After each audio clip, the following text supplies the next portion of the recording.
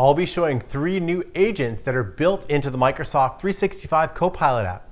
This includes the App Builder agent, the Workflows agent, and the Surveys agent. So let's get started. The first new agent is the App Builder, and this is pretty cool. This allows you to make apps kind of like vibe coding, but within Copilot Chat. And just a note, all 3 of these agents require the M365 Copilot subscription. So I'll go to All Agents, and I'm going to choose App Builder. And this is currently in Frontier, which means our early adopting customers have it. So if you don't see it yet, stay tuned, it'll be coming soon. I'll hit Add. So what this allows me to do is just by a prompt, this can build an app that resides right here in Copilot and also can be shared out as well. So we'll show how that works. There's a couple of starter prompts and there's some fun ones here. We'll start with the run weekly scrums. That's a basic one, but it's going to build an app to run my team's weekly scrum meetings. Gives each person, we're going to say 2 minutes to talk and remind them what to cover, etc. So I'll just hit go and we'll see what happens. So Copilot's going to vibe code up an app. Okay, Scrum Spark is fully implemented. It has a home page, meeting page, summary page. Hey, let's just go explore it. So here it says open in the M365 Copilot app. This is Scrum Spark. Okay, it loaded up Scrum Spark, and this is just an app that Copilot created right now. So the title of my new Scrum meeting, the date, it got a date picker in it, set the time. It's got upcoming meetings right here. If I go to meeting, I can say for the actual Scrum meeting, what I achieved, where I need help. So I can submit all these things, save my updates. There's different updates here and an overall summary. I can even export as PDF and CSV. So like it made all these things in my app. And again, I can tweak this. I can change this if I go back to Copilot, but it's really interesting in that it can create these apps. So if I go back to App Builder, so here's the Scrum Spark app. I can edit it. I can have other actions. I can launch it, share it, delete it, etc. So all my apps are tracked here. Now you might be asking, hey, where does it store all this information about the apps? It actually stores them in SharePoint lists and a SharePoint site. So I'm going to show really quick to create another app and show where it's stored in SharePoint. Maybe I just want to build myself a task app. Hey, build me a task tracking app that's easy to use and lets me track daily and weekly tasks. Let's see what happens. And we've just sped ahead to finish the app creation and it made something called Taskly. And by the way, all the data is stored in SharePoint lists. So if you want to see where this stuff lives behind the scenes, just go here. And here I am, the Taskly app. It's got a SharePoint site, there's site contents, there's a bunch of lists. It's created all sorts of good stuff. So if you want to dive in behind the scenes, this is where it lives. We'll go back to Copilot. So that's just a very quick demo of App Builder. You can define your own apps in the chat. You can create whatever you want. And a reminder, App Builder is brand new. It's available for our early adopter Frontier customers. And is it perfect now? No, but that's why it's in the early adopter. It's going to get better and better, and the apps are going to get richer and richer over time. So check it out and have some fun vibe coding your apps. The second new agent is Workflows. This is also in Frontier, and I've added it already from the agent store here. So here I am in the Workflows app, and I've got some nice starter prompts, and this is going to allow me to create really complex workflows that maybe you might set up with Power Automate, but just with natural language that makes it really easy. Let's try this one here, Planner Task Summary.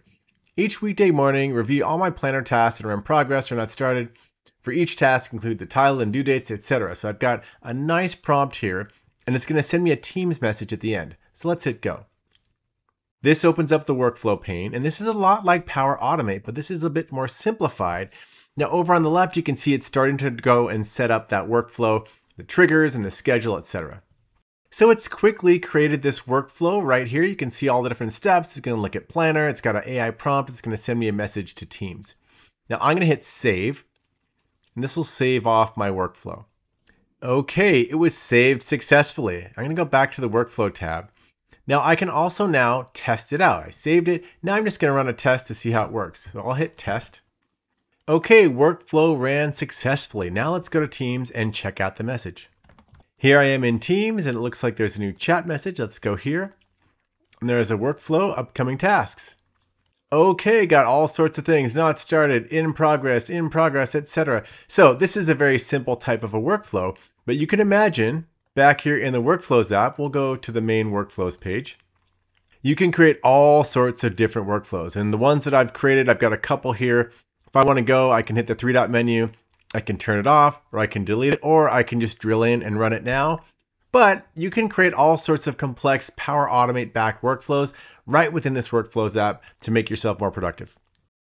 The third new agent is the Surveys agent, which uses Microsoft Forms technology.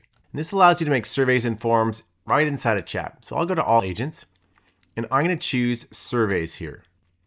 And we'll add this. As you see here, surveys can help build surveys, gather responses, and uncover insights. And there's some nice starter prompts. Let's say I'm going to create an employee satisfaction survey. So this puts the prompt right in and explains what's going to happen. Now when I hit go, it's going to actually go and use forms and quiz technology to create this survey. Okay, it's drafted it up. It talks about overall rating, detailed rating, and open-ended questions. And it's right here embedded. It talks about next steps, but what I want to do is I can just open this up. And this is using Copilot Pages. So Copilot Chat moved over here on the left, and now this is actually just the forms embedded survey right here, which is really handy. So it has all the different questions that it made, some different very dissatisfied, dissatisfied stars, open-ended feedback. You can add new questions. You can change the top.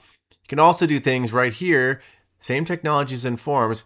I can change the layout. Maybe I want to change it to be like this. Maybe I want to change the colors. Go into here for all sorts of settings about who can fill this out.